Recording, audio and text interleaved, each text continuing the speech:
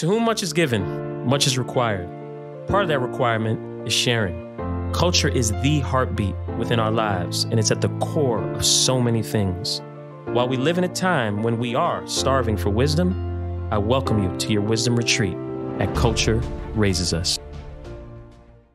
Matt Halfhill, today's guest, founder, CEO of Nice Kicks, which is something that was launched back in 2006 with a mission to provide shoe enthusiasts accurate and credible news and information and history about sneakers. I've had the pleasure of knowing him since the early 2000s and super excited to share his story.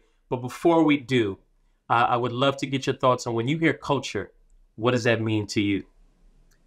To me, when I hear culture, I think of the actions, so the verbs there, and the visuals of such as arts of things that are important to a group of individuals.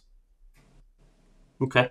And, I mentioned earlier, I met you when I came back to Nike for my second stint in 2010. And Nice Kicks also had a retail location at that point, I believe in Austin, right? Yeah, that was, in 2010 is when we had opened. Yeah. And I remember bringing a team down there for market travel, and we met there. And you were like the consummate host. And you had a great offering of product, a very pristine presentation of that product experience as well.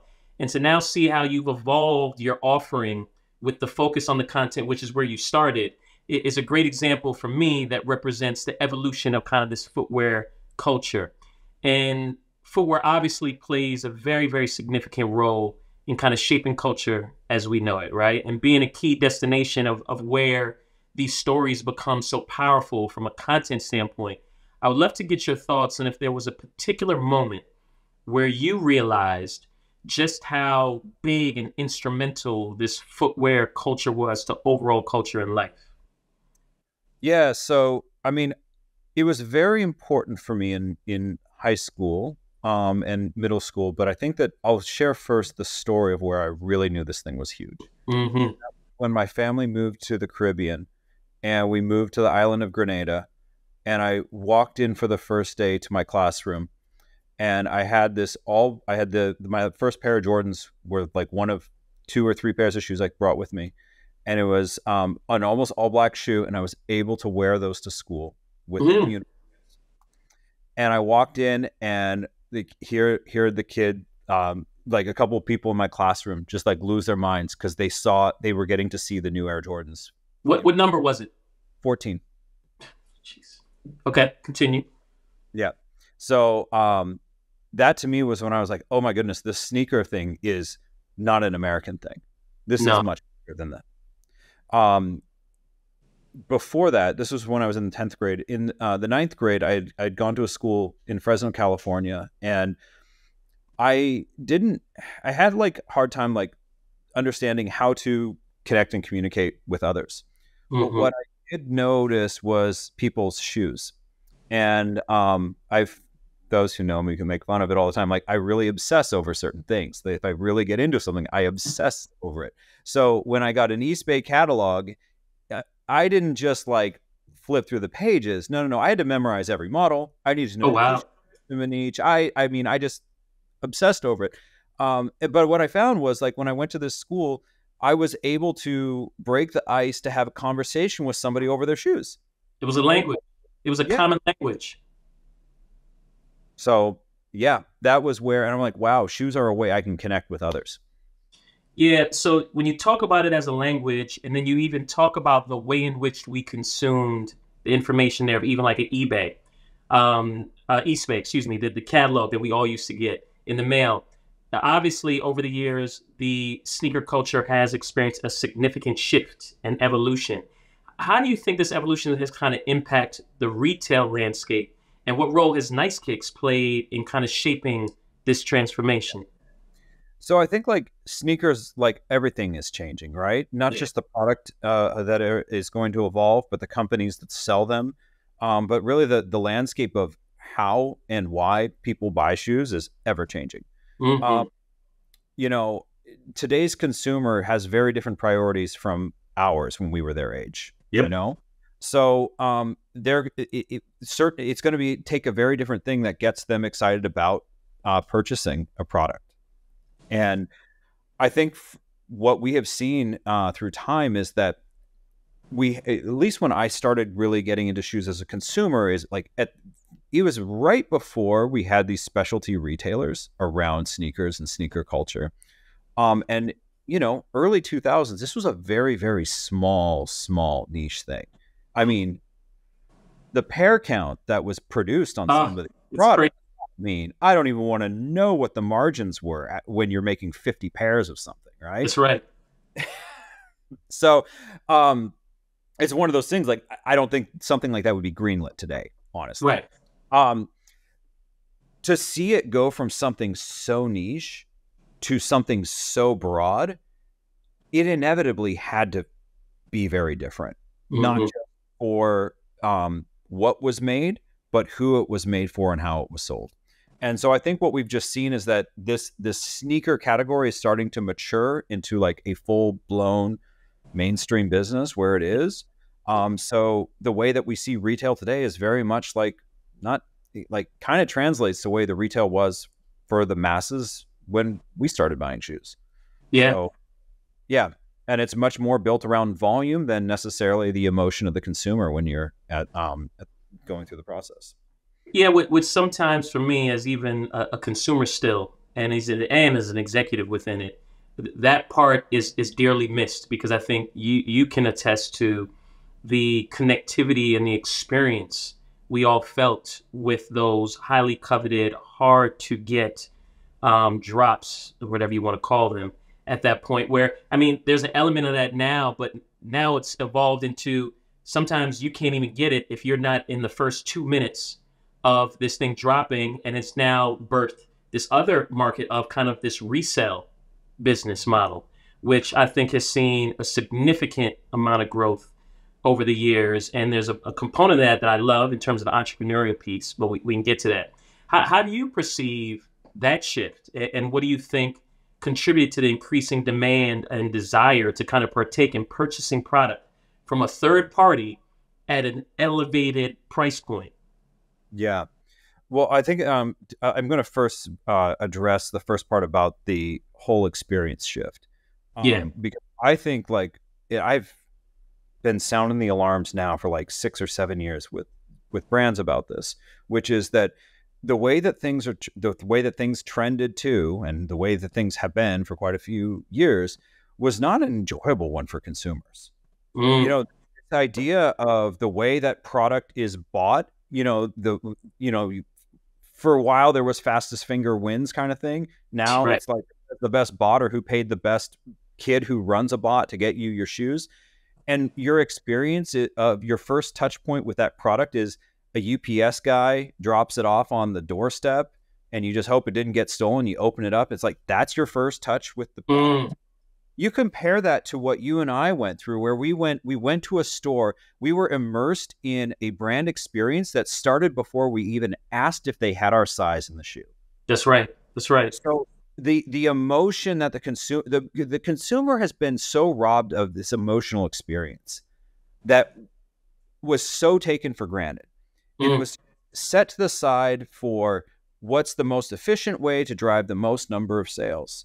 And I don't think that people saw what was the second order effect of sanitizing the whole experience of the emotional experience.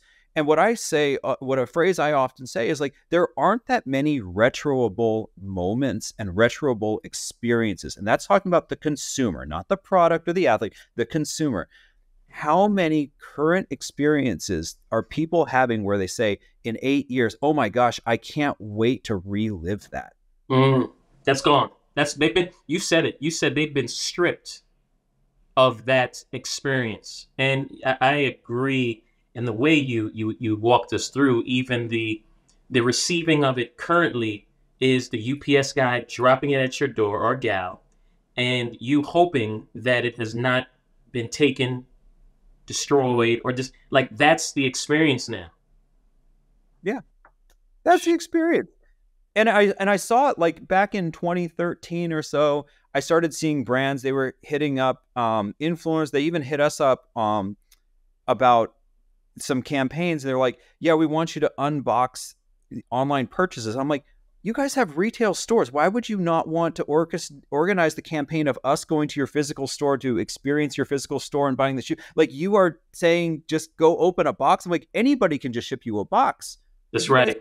you guys are accelerating your demise. What are you doing here? Like, you're promoting people to stop going to your stores? It, Like, it is it is no wild. one, yeah. Do you see an opportunity to come back? And I don't want to call it a back, but to return to that space. So I often use this line of a comeback doesn't need to be a go back. I think a comeback, yeah, shout out Oprah. She had a podcast where she had a guest who dropped that. Wow, say that one more time from good old Oprah that correlates to so many different things. Say that one more time, man. A comeback does not need to be a go back. It could be a step forward. Absolutely. I mean, I like a comeback in so many ways should be greater than you were before, right? What do you achieve if all you've done is just gone back to what, equilibrium? A couple years later, that's lost time. No, like, yeah. So I think that a comeback can happen for this space, but what's going to have to happen is that people are going to have to go back to their roots. And by people, I include brands with this. Like, Yeah. within brands are going to have to champion for what made this space red hot. What made this the center of culture? What made this the industry that inspired other elites from other industries? Footwear has that. Footwear had that for so many years. I mean, I just watched a video of Steve Jobs from the mid-90s talking about the emotion that Nike invokes in its consumers, that they don't push the product. They don't tell you about how much better their air is than Reebok's. They make you feel better with it. They make That's you right. inspired by it. That's what's missing. And so what's crazy is that the footwear industry still has the credibility and the ability to shift again, and for consumers and people and industries to follow. So it's that equity is still there for sure. So because some industries you can have this conversation, like the car industry, right? I don't think the car industry can move culture the way that the footwear industry can move culture if it chose to make its comeback. Exactly. Well, look, Nice Kicks, I think, has really cemented itself as a prominent player in the sneaker culture, and I want to applaud you for that. Share some of the insights or the strategies that have kind of enabled your platform to kind of maintain this relevance within this space, and kind of your thoughts on that. Well, I mean, I think that Nice Kicks is very much one who's had comeback stories throughout its history. I mean, I've been going on this now for like 2+ decades, and we've had our peaks and valleys. And, there have been times where we've had maybe not like complete bottoming out, but just not momentum on our side of things. Maybe that's just me internalizing how I feel about like where things are. But I really feel like, in recent times, we had really a huge comeback for us as a organization starting in the pandemic, when there was this great reset that happened, and we had a whole new direction of the way we approached content and what our position was going to be to the marketplace, and really inwardly reflecting about like, what are our values, what matters to us, what do we want to lead with out to the market. But I think that the most important thing that any brand can do is there's this constant problem that a lot have, and I was definitely guilty of it, is trying to do all that others can do, and rather than be doing like focusing so much on what is truly you, what is truly unique about you, and what you feel so natural about the most. And it Yeah, was your like, uniqueness. What's your unique proposition, and leaning into that, and not the me too. exactly. And so for us, like, the consumer has always been that. Yeah. Like, from day one, like when we launched, we launched with a comment section for a reason on the blog. You know, there was a reason why we were on MySpace from the very beginning. We embraced social media comment sections from the very jump because it wasn't just about the shoes. It was always about the conversation and the stories around them. Mm. Like, and then when we got into that, we started reflecting more and more. And I really credit former creative director Gabe Ocean and, you know, at the time his understudy Des on my team, who really like said like, okay, it's not just the conversation around the product, but also the conversation amongst the people. And how do we elevate what is it that everybody's saying? Like identifying what it is and helping to, you know, bring that forward. It sounded like you were developing a community. It's audience development. Yeah. Developing a community. Talk about, you know, because as we talk about community, there's different influences and influencers within respective communities. And I think we're at a place where there are new arbiters of what I call influence. That I think first, the time frame that we're talking about, it was very heavily rooted in sports, very heavily rooted in sports. But now it's kind of evolved into music, fashion, and entertainment. Talk about your thoughts on that and how and what that whole transformation or transition to. Yeah, huge. So, I mean, since the dawn of time, the arbiter of influence in footwear came from athletics. Yeah. I mean, the first professional athlete that I can find that had a shoe deal was a Canadian badminton player, Jack Purcell, and he had it with B. Goodrich. Shortly thereafter, you had some pro athletes that had other tennis shoes. Chuck Taylor, there's a lot of debate. Is he a professional athlete? Was he semi-pro? They kind of created the team for him. Like, you know, there's a lot of debate on that one. But it wasn't until like, you know, about the 50s and Bob Cousy where you really had like pro athletes in the big leagues with a signature product. But that continues on for many years. You know, we saw, and things just got taken to the stratosphere with Michael Jordan. But like kind of what was, and then for after the Michael Jordan moment, for many years, you had every brand trying to find who was the next Mike. That's right. Jordan. Who was the next Michael Jordan? Nobody ever stopped to say, wait a second.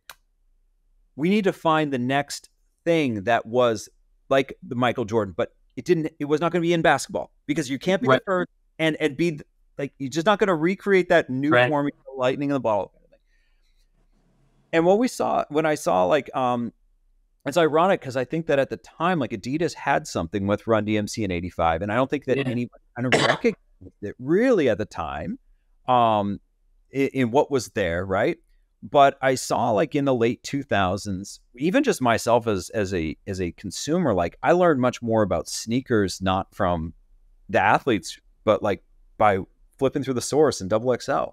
There you go. Like on Air Force One on the wall, that wasn't my first time seeing the shoe. I'd seen it in the XXL in the source a million times over. You know, the rock ads and everything like that. Jay wearing them. So I think music and entertainment became the next arbiter of influence for the sports space, or sorry, for sneaker space. And that really grew with Kanye. Like that, like in 2009, and with his Air Yeezy, I mean, that was a huge polarizing. Yes. Oh, I remember the controversies at Nike. Like, how dare you give someone who's a non-athlete a shoe? That's right. And polarizing. Yeah, polarizing there. But then, you know, he continues on. And it wasn't shortly there after he joined with Adidas that I think we saw the start of the third wave of arbiters of influence, which I think comes from design. And I think of people like Virgil Abloh, Salehi Bembury. I think of those two individuals, a Finn Rush Taylor, of a more modern or more current guy. Aaron Preston, people who are designers in their own right, of multidisciplined designers. They are developing followings of people who follow them as individuals and are inspired by them as individuals and they're fans of their creations, their designs as like kind of like art rather than being so tied to the brand message or period. Like actually, now as I mention it, those four individuals I just mentioned all have done footwear concurrently with multiple brands. That was Mo- like unheard of in the old You're days. right. You're right. You couldn't wear Nike and Adidas. No. That's right.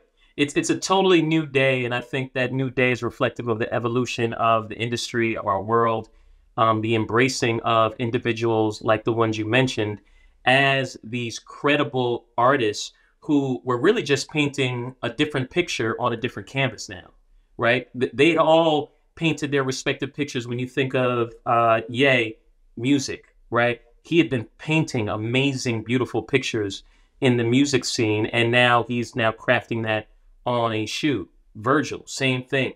All these individuals had their area. Salehi, who actually was a footwear designer at Kohan, right? I don't know if a lot of people know that. But all of them had their respective canvases, and this was just another canvas, which I think is actually a beautiful thing that artists can now step out into different areas and paint different pictures on different canvases. And a shoe is just that. It's probably one of the more powerful canvases. But with that, while sports has kind of taken that back seat somewhat to these other pillars within our culture offering, do you feel like there's a resurrection or a resurgence happening within this space at all of sport coming back? I think there is. I think the thing that everybody's got to throw out their old formulas they were trying to use. They need Yeah, to really approach it like in a new way. And I mean, credit to what Puma has done with LaMelo Ball. yeah. I like no mistake with what's going on there. I think, a lot of people, not enough credit is given to what Under Armour did with Curry. They took a Talk, different. talk, talk, talk about that. What do you think? Give me your breakdown there. I think that with LaMelo Ball, so I mean, LaMelo was already like in his own right such a huge star in the sport of basketball before ever stepping on to. Yeah, given his family, the father, the brother. I Yeah, I everything. heard this line in like 2017, and I'll never forget it. Is that he's the Justin Bieber of basketball? The Justin Bieber, and give the context of Justin, he was such a star. I remember at one time Nick DePaul formerly on my team did this. He checked out how many athletes he had more followers on Instagram. I mean, like there was a time where I think there were only 2 or 3 NBA guys who had more followers on Instagram than LaMelo Ball. Like it was before he was in the league. before he was in the league. Like it was insane. Like I mean, LaMelo Ball was a huge star before he showed up, really. Yeah, And I think what's really awesome about that is that we talk about what's going to reinvigorate this space. It's exactly this. I think Bronny James already has. It might not have as much attention on him as his dad did because obviously we had very controlled, centralized media. yeah, But the number of people Bronny's age who are aware of him, it far exceeds the number of teenagers who knew of LeBron James before LeBron was coming in. mm, I get it. And then talk to me about the Steph piece with Under Armour. I mean, I think the Steph piece, one thing that they were able to do with Steph was that they were able to lean into the underdog story with him, Mm, which, a lot of times I mean, how many big athletes like to be known as the small guy or, right, the guy who's like the little engine that could, like, not a lot of people want that, especially if right, you've been a champion, especially if you're trying to assert like, I've been born great kind of thing. Like there's right. this whole like thing of like, I've always been the best. And they came in with like the underdog story, the guy who was skipped over, the guy who kind of just like left on the draft table. And yeah, I think for Yeah, a lot of young boys, that's a primary, at least in those years, primary basketball sneaker purchasing category. Like, I think there is something to be said for like, you kind of want to be seen as that underdog who's going to be great. yeah. For me, as I look at that, and I think back to a comment you made about brands not looking for the next Michael Jordan, but looking for the next thing that kind of makes sense and that has this point of differentiation, but can still be in the realm of a Jordan, but not trying to be Jordan, but be Jordan-like in leaning into the thing that makes them special. And when I look at the Steph opportunity with Under Armour, I feel like there was something left on the table by not leaning into the kids' business in a more Oh, bold, galvanizing way, right? Because, Matt, let me tell you something. Any parent wants their child to be like Steph on and off the court.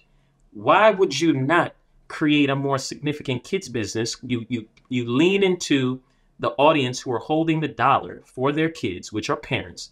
They want them to emulate and be like somebody. They're gonna buy the Steph Curry shoe. Why don't you flip the business model and make it 70 to 80% kids, 20% adult, and run your race? I felt that was a miss because Under Armour was trying to follow the blueprint of what everybody. So we've got to have our signature shoe, signature business. We need this men's business to be so big. Uh, you could have ate so well by having your kids' business be the lead, and then grow with them to then be able to take them on the journey of now being your adult core business. yep. That was the miss. I mean, honestly, I think that at that time, Under Armour was trying to do too many things at once. Yeah, They were trying to do athleisure. They were trying to do artists like entertainment collabs. They were trying to do so many things at once. And honestly, like they had the pressure of Wall Street. Wall Street wanted press releases of them doing new things. Like there was a whole lot going on there. But I completely agree with you. Had they put much more focus on kids business, they would have annihilated that space. annihilated. Annihilated. Because I found that I saw the potential of Curry's thing being enormous. I had young cousins from the Midwest, and Curry was the most celebrated guy, Yeah, and it's for obvious reasons because what rightly so. parent doesn't want their child to look up to that player in the NBA? Right. Part of this I look at athletes as kind of in the same vein, a little bit of like brand collaborations, right? And they've become, I think, so prevalent now within the sneaker industry. How do you see this phenomenon kind of shaping consumer behavior, and what impact do you think it has on the overall culture of sneaker enthusiasts and collectors? Well, I mean, one thing that we've started to see finally is that brands had this old blueprint of somebody signs on as a signature athlete, and it was kind of maybe not a lifetime deal, but career deal. And I Right. think that brands are now going to need to get much quicker to sign shorter term signature deals with some of their athletes. I think that the idea or the expectation of you make one signature shoe in their third season, you're going to be on, this player's eighth model by the time they retire, like it just is not sustainable, especially if Yeah. you're always wanting to find new talent to put on. So I think that brands need to be quicker on, a line I like to say is you pull the plug, you pull the oil out of the engine, not when it has to be replaced. You do it before it needs to be replaced. And you should do Mm. it more often. So you're saying then that the collaborator model is one that makes sense, that should be incorporated into that of the endorsement deals that are happening with athletes, I right? think that I think that you can do that. It just needs to, yeah. I think just overall you need much more turn. The problem that I felt had been plaguing basketball was that it just got very formulaic in that, Mm. oh, this month it's going to be the new KD, oh, then it's the new PG, and then oh, it's the new Kyrie, and then 12 months out you're like, oh, it's that same order again, oh, Mm. one more on each one. And there is something to be said for you don't want to necessarily kill off a line that has a great following. But I think that brands need to be quicker to change out some of the lines if they're. Yeah, yeah, but and there is a sense of, repetition is reputation, right? You want to have some sort of consistency, but to your point, that there has to be some wow moments of surprise and something that is, not expected. The unexpected can add on to that repetition a little bit. Yeah, and I think it also didn't help that when you went to any retail store that carried the basketball category of a specific brand, all the same models were pretty much available at each one. Maybe once in a while you'd have a colorway that wasn't here, wasn't there. But I'm like, Right. why is it you couldn't just say like, this retailer is only going to carry these two athletes, this retailer is only carrying these two, or this one, based on price point? Because we already know based on demo data that that's kind of the way that a lot of that retailer works. So why is it that you show up and everybody has the full lineup of that brand's basketball category? Like, so. Well, yeah, well, those were interesting times with interesting retailers who had a whole lot of power for all the wrong reasons and dictated a lot of that. Very much so. Yeah, Very yeah. much so. So the term hype beast has become this significant descriptor within sneaker and streetwear community. How do you think this subculture has kind of influenced the overall perception and consumption of product? I mean, I always heard, to me, that the term was like, I mean, that was almost like a slur to somebody, like Yeah. who was in sneakers. Like that was like that was such a diss to call somebody a hype beast. How And then about that? people were leaning into it, saying I'm such a hype beast, like smiling about it. I'm like, what? What year is this? So the idea, and like, do you not know what that word means? Like that word means like you buy things for no reason other than you saw other people. That's right. That's right. That's right. You okay, so you're just a follower? Like you're just declaring yourself, I'm not a free thinker, I'm a follower. Okay. Um this hype beast culture was this weird phenomenon that took hold, where you saw a lot of primarily streetwear brands lean into it. They built good community and good followings off of it.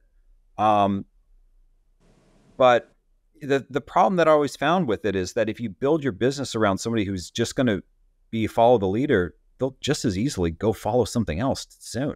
That's right. That's right. There's no loyalty there. Yeah, it's all, I mean, go back to that, start with why. Shout out Simon Sinek. Like, why are they buying your product? Why are they engaging with you? If it's a very cheap reason, it'll be a very cheap reason for them to not be engaged anymore. I love that. Yeah, tell me about some challenges that you've had to face in maintaining, off of that answer just now, your authenticity, your credibility within the sneaker and streetwear community while staying true to the values of Nice Kicks. I mean, just based off of even what you just said. I mean, one of our biggest challenges we had was honestly when we opened the retail store, because you had now to balance the thing of running a business where you needed to sell product, as well as also having a voice of always keeping it honest about how you feel about different products. Brands, yeah. And not every brand really liked that kind of thing. They didn't like I'm sure. Not everyone was a fan of that.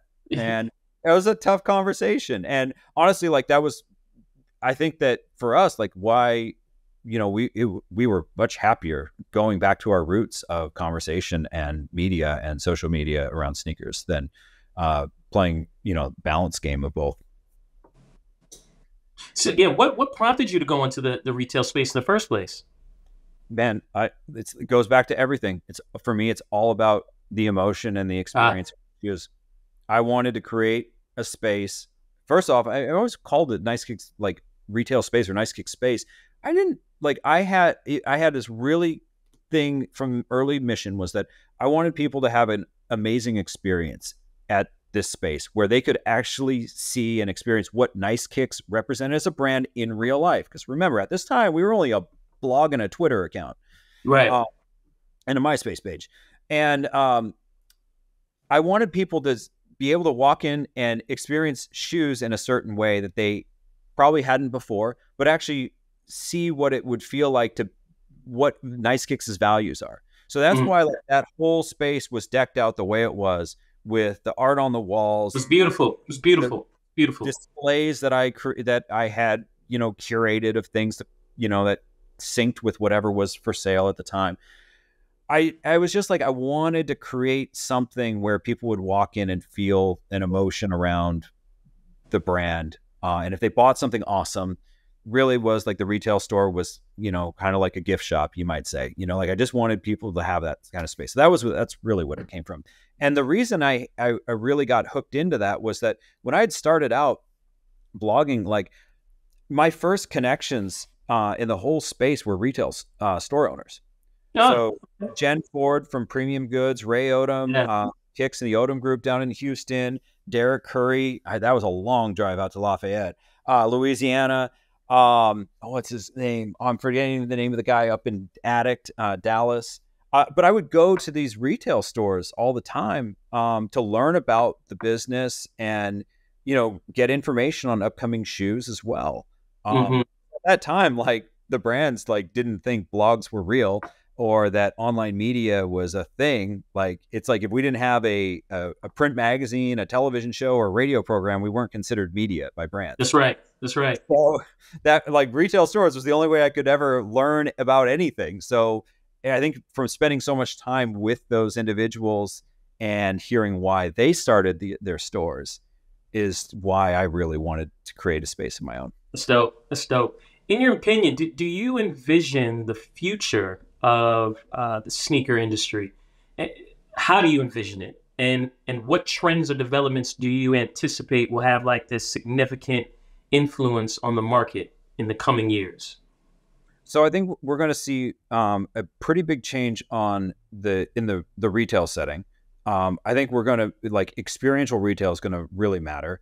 Yeah. Undifferentiated retail they're due for a huge culling. 2024 is going to be a bloodbath for a lot of stores. Mm. But I think that like, while it's oftentimes people think of like stores closing as a very sad thing. I think the thing that it does do is that it's the natural selection of what are the best businesses and the best experiences for consumers. That's right. And they'll rise to the top. Exactly. So it actually then, as the mediocrity kind of goes away, it helps the good ones come out on stronger footing for consumers to create more experiences and open more doors. So I think that's a good thing. But I think that what we're due for, honestly, I think we're due for a big disruption in on the way shoes look and the way they're manufactured. Those two kind of go hand in hand. So I saw like, one of the first, like in recent times, one of the big shifts that we saw in the way shoes looked as well as manufactured, because they two always have gone together, was when we had those knitted uppers done. That really changed and shook stuff up. I remember when they came out, I was like, oh, this is so amazing because you can make, small runs of them quite easily. Yeah, flying. Yeah, And then the other thing too is like, with all you're having to do is print out that upper and then cut it and do a small stitch and then glue it to an outsole. I was like, it wouldn't be that hard to get one of these printers one of these looms close to the consumer, import the outsoles, and make the shoes on demand very close to the consumer. That never came to be. I always hoped it would. I know that some people in Mexico had set these up, but nobody in the U.S. did. But then when Kanye and Adidas started doing things around the slides and the foam runners, I really saw what is the start of where I think we're going to see a lot of things change in the way shoes look, which is the EVA injected shoes became a thing. Like they really did. Do you think that kind of helped, that now that you're talking about this, do you think that kind of helped the Crocs phenomenon? Without question. Kanye to EVA was Kanye to Boost that Michael Jordan was to Air. What they were is they were the cultural, validation stamp that became the catalyst for discovery and acceptance by the masses. Air existed before MJ. That's right. For several years. But as soon as you had the Air Jordan, all of a sudden now people were like, wait a second, what is that Air they're talking about? That's right. Got so in love with it that it only took 2 more years that Nike had to put it on display for all to see. Kanye did the same for Boost. The Ultra Boost had been out. Boost came out with the Energy Boost in 2013. Ultra Boost comes out in end of 2014 or 2015. Kanye wears the all-white Ultra Boost. Now all of a sudden, okay, now it's validated to the masses. That's they right. Go and try it out. They're like, oh my gosh, what have I been missing? And I think the same thing happened with EVA. It was like adding that stamp of approval and cool to this that now that really elevated the whole EVA space. Authenticated it. He authenticated it. Exactly. authenticated. Uh, what advice would you offer to kind of young entrepreneurs looking to establish their presence within this ever-evolving sneaker culture? So presence, I really want to lean in on that word. Hmm. Presence is getting face to face on the ground with your hands on this business. Presence is not a social media account with followers. Hmm. Your presence, where you are physically in the space and you are learning from other people about this business, is how you're going to really establish a presence for yourself in this industry. I think a whole lot of people want to do things remotely, but you're not, there's just so many little things of footwear that you're just not going to be able to pick up online. No, you got to be hands-on. I You agree. have to be hands on. And also too, I really stress that whole presence thing. I think like I get the idea of wanting, a name for yourself. But I think so often people care more about the spread of the name than the substance behind the name of what you've learned and who you've worked with and all that other stuff.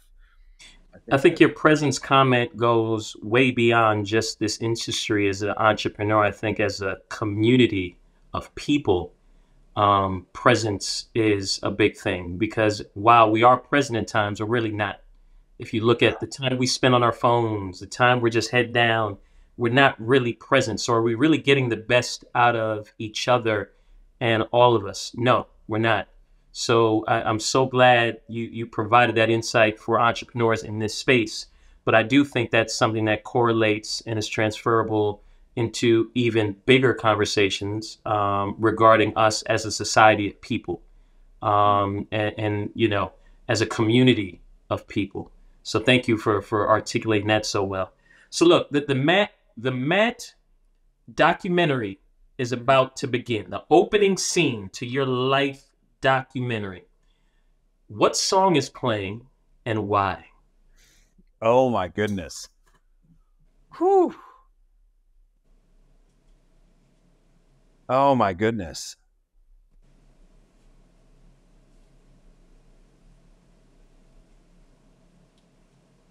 I'm going through all the different music that's been like so important in my life. Like that's the What thing. what punches through? Something is punching through though. Something's punching through. Man, do you have any idea how many eras of music I've had in my life? I, I, So I like do. I'm probably right behind you. I grew up, so early 90s country was so huge for me. Like Okay. my family would watch CMT every single night. New Orleans jazz was my first real love with music. Nice. That's before all this sneaker stuff. My life playing jazz was everything. I mean, I'm Nice. looking at my banjo I got up here in my office still. Um, Nice. Remember, this is just the opening scene. It's the opening scene. We're gonna have a lot of others. The score is gonna encompass all yeah, the variety of songs and music. That I, opening scene, though. yeah, I will say, like, listen, you get a nice riff, a nice banjo riff, like that is a really good opening scene music. Okay. You know, Okay. I love it. I'll take it. hey, And I mean, Dre used it for he used the banjo, he sampled the banjo for Still Dre. I, you know, that's right. Is there a particular song, or just the banjo in general would be the lead kind of? oh man, I'm having a hard time with this one. I don't even know which one I do. I don't even know which one I do. But it would be banjo centric. I think you got to go banjo something on that. I love it. I love it. No, if you like it, I love it. So Yeah. listen, we always end these sessions with, providing three seeds that you want to leave with the stewards of culture moving forward. Very much the correlation to like a farmer. Would love to hear your thoughts on what three seeds you think are critical that you'd want to make sure, if nothing else, people walk away with this. I think that one of the most important things that people need to do is be looking out for and prioritizing themselves. Hmm. I think that we have, I think it is a really weird thing that we have made the word selfish be something of a negative connotation, in that we when we hear the word selfish, we are thinking often that you are putting others, you're deprioritizing others. Or oftentimes selfishness is often like it's paired with a large ego. Right. I think that the self and ego are two very, very different things. If you prioritize yourself, and that includes like your health and doing what matters most for you, it's amazing how all the people around you are going to get the best version of you. And benefit. I love that. And benefit from that. And also too, I mean, I've got 4 kids. They've seen their dad go from somebody who was far from healthy, and they see a dad now who is at the healthiest shape of his life at 39 years old. And, you know, maybe there's times one might say, oh, you're not putting your children first enough. Like you might not be there at breakfast when they wake up, or you're not there to make them breakfast when you wake up. You're still out running. Or you're at the I would love for them to see how much, you know, and they've seen it, how much me prioritizing my health has made me a better father. love and that. I would love for them to do the exact same thing. Exact same thing. Good for you. Good for you. Love that. That's a good one. Yeah. So similar to that, I think that this goes for in life and career. Follow your values. What matters to you? Because anytime you're doing something that's not within your values, you're out of alignment. Yeah. And when you're out of alignment, it causes stress.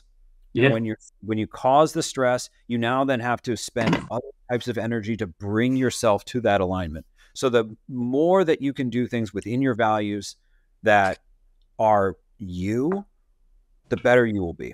Yeah. That's 2. And I think the third one kind of ties to the second one in a little bit of a way, which is really think of what makes you happy, what doesn't feel like work. Do that. And do that. Like, I mean, I started selling shoes when I was 16 years old at a shoe store in the mall. I've been in footwear ever since. I've loved, of course, there's been ups and downs, but you know, I am so glad I listened to my father's advice when he said to me, no matter what it is, make sure you're doing something you enjoy. That's right. Because he did a lot of great things in his career. He did a lot of things that were fueled for financial reasons. But I know he never really did what he really loved. So, yeah. So you weren't going to miss that opportunity. Listen, man, those 3 that you shared and the focus that it puts on you as an individual, I think is a great, great help in a way, again, as you talked about the selfish piece, but bringing it back into what that really means.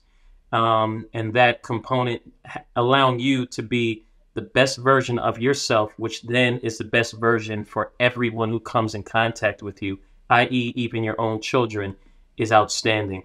And I want to thank you for being a reflection of it, right? We didn't talk about your health journey and your wellness journey, which I've been able to watch from the sideline and just see you transform. Like you've transformed. You're like a different person. You've evolved. And your health is wealth priority is number 1.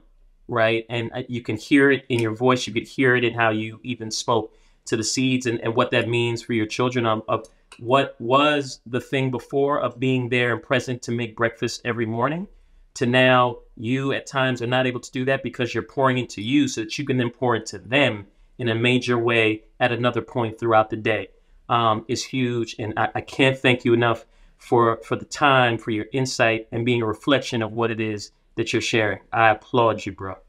Thank you. Thank you. I really appreciate it. We truly appreciate your support because it helps us fulfill our mission of promoting cultural awareness and personal development. Please click the subscribe button below to help ensure and solidify our mission.